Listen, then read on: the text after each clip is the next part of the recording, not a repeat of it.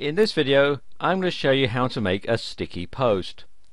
Now, a sticky post is basically an ordinary blog post which will stick to the front page of your blog. Regardless of how many other entries are made into your blog, you'll always have this post on the front page. And to create a sticky post, it's very simple. You just simply create an ordinary post just like you would for any type of post.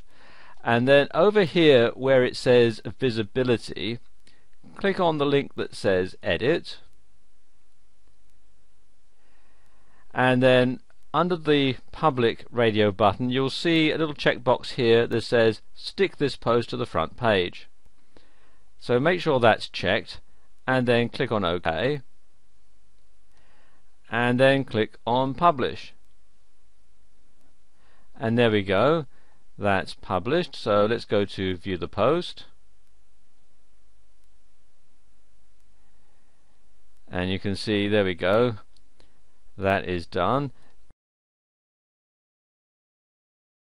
Okay, I've done another post. You can see I've called it here's another post, and I've added it to the blog, but if I scroll up you'll see that the sticky post is above it.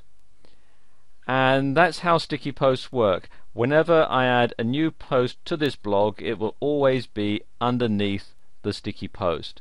And as long as I show blog posts on the front page of my blog, this sticky post will always be displayed on it. So there you go. That's how you can make a post sticky in your WordPress blog.